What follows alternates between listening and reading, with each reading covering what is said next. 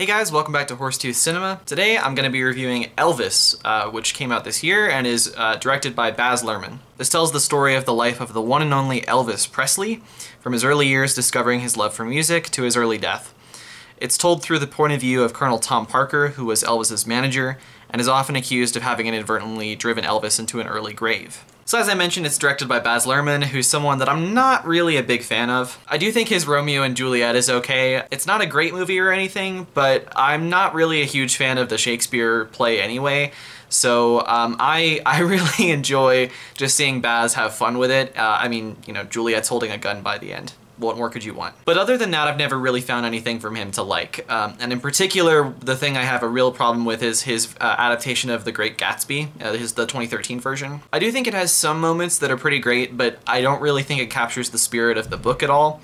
You know, obviously, like everybody, I read the book in high school, and then I've listened to it on audiobook a few times, and I really, really like it. And that book, you know, it's ultimately about like how the American dream is a total illusion, and it's really, you know, it's a cover-up for a lot of really grotesque stuff. And I just don't think Baz Luhrmann captured that very well with his very sparkly and exuberant adaptation. You only really get that 20s flair without any of the underlying darkness behind it. Some people might say, well, what about his Valley of Ashes in that film? And I don't know, to me, especially the way it was done, it's very digital looking and it just kind of looked glossy. Not like how I'd want the Valley of Ashes to look. So this wasn't exactly a movie that was like high on my radar or anything. And I went into it, you know, with an open mind as I always do, even for filmmakers that I'm not a big fan of.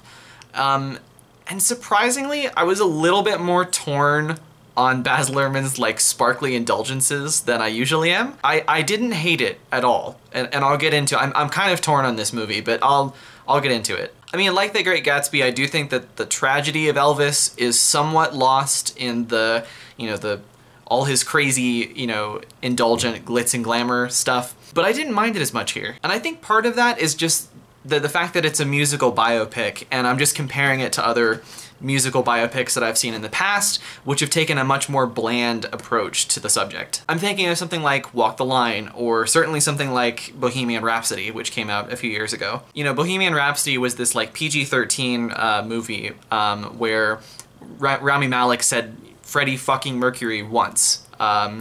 You know, and he's trying to portray a character that literally was one of the most vulgar musicians ever, and he like told the audience at several of his shows to like fuck off. It just didn't really capture this wild, ostentatious energy that was Freddie Mercury. I just kind of felt like the movie only really cared about the historical Freddie Mercury, the one that we're familiar with from his music and from reading about him, as opposed to who was the man himself. And I have to say, I don't think Elvis has that problem as, I mean, it certainly doesn't have the, you know, bland approach. And I think it is slightly more concerned with Elvis as a person than Bohemian Rhapsody was. So let's talk about the Baz Luhrmann of it all. There's a lot of crazy camera movement and transitions in this film. And they were, of course, really cool to watch, as Baz Luhrmann always is. I mean, I think oftentimes, you know, even The Great Gatsby, it's beautiful to look at. You just have to forget what it's doing to the source material. So yeah, they were great to watch, and there were sections of it where I kind of thought that Baz was like flirting with being psychedelic. It's like he saw Enter the Void and went like, okay, how do I make this my thing? There's like a scene where a Ferris wheel like turns into an eyeball, the guitar will start spinning, and that'll transition into a concert with crazy lights and everything. And so I kind of commend him for that. It definitely feels more like, again, like audacious than musical biopics, and probably even more than any of Baz Luhrmann's previous films. It is missing a little bit of darkness that psychedelic movies have, even the ones that are like for kids. You look at something like Willy Wonka and the Chocolate Factory, which, you know, is a kid's movie, but it also has that one like really psychedelic sequence on the boat, which, you know, of course has the lighting and everything that you expect from psychedelic movies, but it also has like the bugs crawling on people's faces, which is a really grotesque image. And yeah, I think Baz, like, he's got the flair, he's just missing a little bit of the darkness, like he always kind of does with his imagery. And I definitely would have liked to see that change as the film goes on. Maybe it starts out more in the way it did, but then it gets, you know, gradually a lot more twisted with the way it's using these psychedelic motions. But what actually happens is that as the drama gets more serious, it just kind of fizzles out and becomes more of a standard biopic, which is a little disappointing. One other thing that I'm not a big fan of about Baz Luhrmann is that he'll make period pieces, but then he'll put like really modern music in it. So I don't like that for, you know, obvious reasons that it's not really true to the period. I do think it can be done well, and I'll get into that in a second. But yeah, in the way he's done it, I've just never been a big fan. However, the way it's used in Elvis, I didn't mind it quite as much as I did in The Great Gatsby, because when they're on Beale Street, for example, in Memphis, they're trying to tell the story of Elvis's relationship with the black community, which is something that I didn't know much about, and that I'm really glad to see it portrayed on film. So I think they're playing like hip-hop music, modern hip-hop music basically, which has more of a tie than, hey, this is just upbeat and we want an upbeat song for this upbeat movie. When Baz used a bunch of Jay-Z music in The Great Gatsby to like showcase the Roaring Twenties, I'm not a big fan of that because, again, it just doesn't really have a lot of substance. It just seems like more, you know, like we want to portray this sort of upbeat vibe, but we don't know how to do it through 20s music, so we're just going to use, you know, Jay-Z music. In both examples though, both in Elvis and in The Great Gatsby, though I didn't mind it as much in Elvis, I do wish that they would pick some more obscure songs, because if you use sort of, you know, modern upbeat music, but it's at least kind of obscure, that communicates to me that you're trying to just capture, you know, something about the time that is similar to today. Whereas if you just use a pop song like they do in both The Great Gatsby and Elvis, it just seems more like you're pandering to the audience because, oh, they know this song. But again, it bothered me less here than in The Great Gatsby. I thought it was used a little bit better. And I'd of course be remiss if I didn't mention Austin Butler, who plays Elvis here. This is one of the best performances of the year for sure. I'm really glad that they cast somebody who is not super well known. The only thing I'd ever seen Austin Butler in before is as a very minor character in Once Upon a Time in Hollywood. And to the extent that the character of Elvis exists in the script, as I'll get into, Austin Butler really does become Elvis. Like, especially when you watch him, you know, perform, he felt like Elvis to me, as opposed to, you know, somebody putting on an Elvis costume. So yeah, because the Baz Luhrmann issues were a little bit muted compared to what they usually are for me, and Austin Butler's performance, I was kind of enjoying myself for the first hour. And then the movie ran into the biopic problem. For me, biopics, whether they're musical or whatever, are one of my least favorite subgenres because of how formulaic and shallow they usually are. Musical biopics usually have a formula like this. The character has really humble beginnings and they start to fall in love with music, and they make it rich and they make it to stardom basically. But eventually, you know, they get too big, and of course they start doing drugs and neglecting their family, which ultimately leads to their downfall.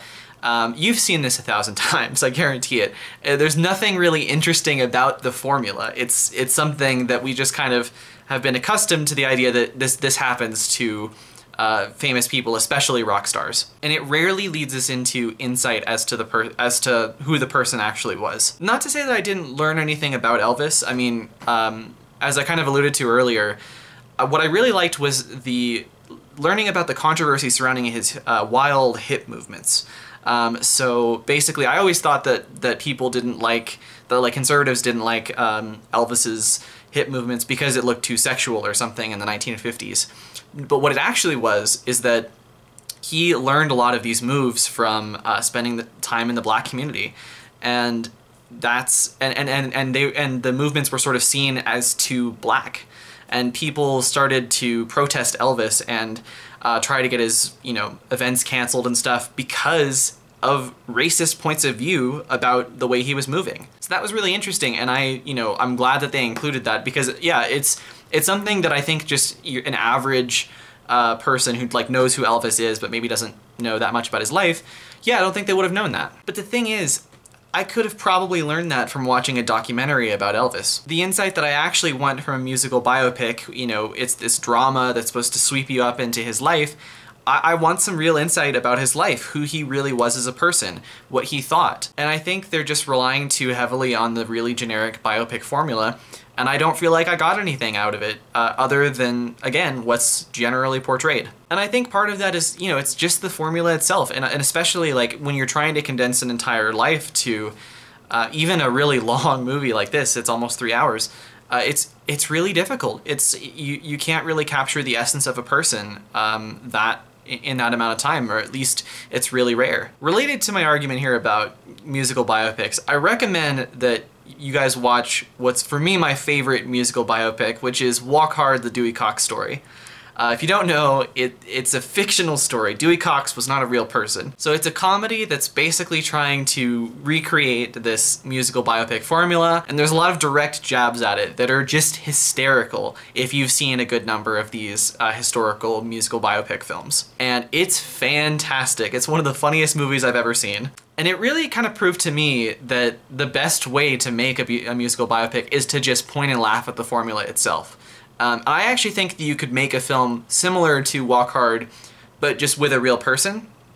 Preferably if they're alive, because obviously there's the element of exploitation if you do it when after they've passed away.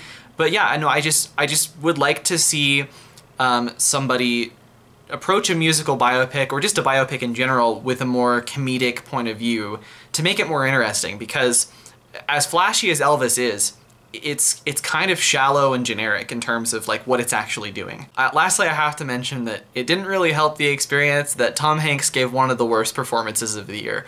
I don't know what the fuck he was thinking in this movie. He was so bad that he almost overshadowed how good Austin Butler was. I don't know what that accent was, but it's somewhere between Alabama and Russia. Like it's some weird combination of that should not exist. Please stop. He definitely took some cues from Jared Leto in this performance. So I'm gonna give Elvis 2.5 stars. I did like it a little more than some other Baz Luhrmann films I've seen, and I liked it more than some musical biopics I've seen, but I also don't, I think that this notion that it's some kind of, you know, revolutionary, it's changing the way that musical biopics are gonna be made, I don't see it that way. I think you're better off watching Walk Hard again. Anyway, that's gonna do it for this video. Thank you guys so much for watching. If you like this video, you can like it down below and subscribe to the channel. Got more content coming out soon, and I'll see you guys in the next one. See ya.